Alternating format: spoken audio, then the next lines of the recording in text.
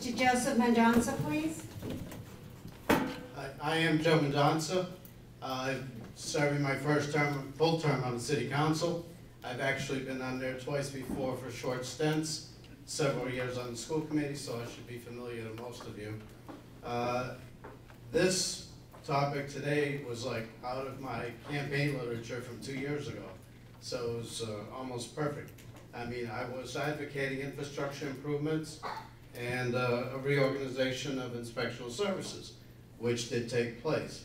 It's not perfect yet, it's a work in progress, but some of the things that are wrong with it would have been wrong with it anyway. We're just moving forward. The people in inspectional services do have the state waivers, and they will be certified, or they'll be out of a job, so it behooves them to get certified. As far as the infrastructure improvements, right now they're improving the downtown portion of Central Street, removing those cobblestones that made it a roller coaster ride.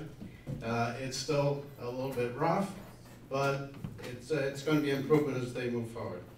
The Amoresco project is many energy improvements throughout the city, in the city's buildings. We now have a capital plan so that we can invest in our buildings, infrastructure, things that we need, and plan ahead. And we now have strategic goals. And one of those things we're doing there is to get the unaccepted streets. Almost half our streets are unaccepted. Get them accepted so we get Chapter 90. And one of the things in common from all these things, or most of them, is we didn't have to raise taxes to do them. Amoresco pays for itself. Central Street was out of additional Chapter 90 funds. And the capital plan got us new vehicles without spending extra tax money. So I am Joe Mendonca. I'll be number 4 on the ballot, and I will need your support. Joseph Mendonca. Quickly, thank the neighborhood groups for having this forum. I didn't do so before, so thank you. There's been a lot of negative press about inspectional services, and I've been bashing them as well as everyone else. But there is something they're starting to do now that should help.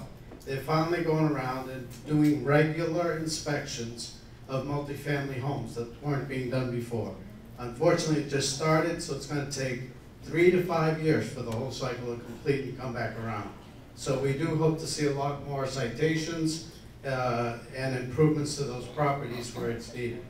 I'm also like to see improvements, continued improvements in our infrastructure. After we get the new bridge on University Ave, all of our river crossings will have been renovated since the Rourke Bridge was put in place.